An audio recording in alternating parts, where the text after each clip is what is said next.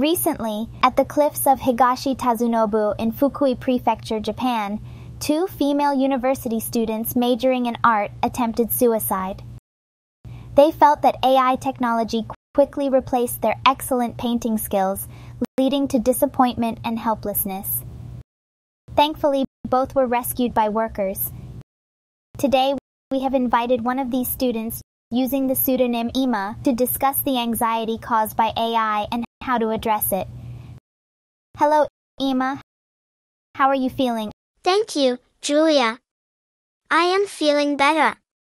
I appreciate your concern. I won awards in a national painting competition in high school.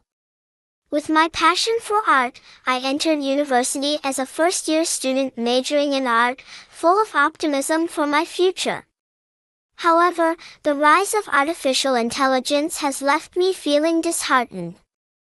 The capability of AI to generate high-quality pieces simply by inputting a theme has made me question the value of my own skills. It seems as though my artistic abilities pale in comparison to the efficiency and precision of AI. Your past accumulation will not be in vain. Then I'd like to know, what does the future hold for students like us majoring in art? While I'm not an artist, it's worth noting that AI is replacing art forms, not the ideas behind the artwork. A true artist can switch between different forms of artistic expression. Currently, I'm concerned about finding a good job after graduation, paying off my student loans, and helping my parents live a better life. But now I feel powerless. AI can replace certain aspects of artistic skills, but it remains a tool for execution. Deciding what to paint and why still requires human guidance.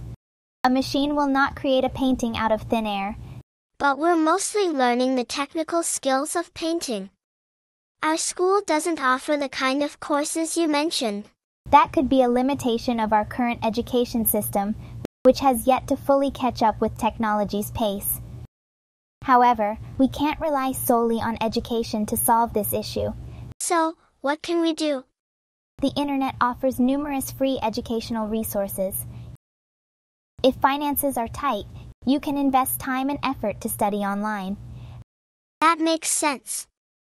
I'll give it a try. As you become proficient at producing high-quality artwork with AI's help, you can offer services to individuals or businesses and earn money. Previously, it might have taken years to satisfy others, but with AI, you could reach a professional quality within a month. You've got me interested. Many industries beyond art are affected by AI, including healthcare support, manufacturing, legal service, farming, programming, educational instruction, media, and entertainment industries. We all must adapt to this transitional phase. AI's power could lead to job loss for many. That's concerning. AI can replace repetitive tasks, but can't create them like humans. Creative jobs should remain secure. Embracing imagination is essential for human progress, and we shouldn't limit ourselves. Your unique perspective and creative abilities will always have value. Don't hesitate to explore new possibilities and adapt to the changing landscape. Thank you, Julia, for this conversation. It has given me hope and made me feel better.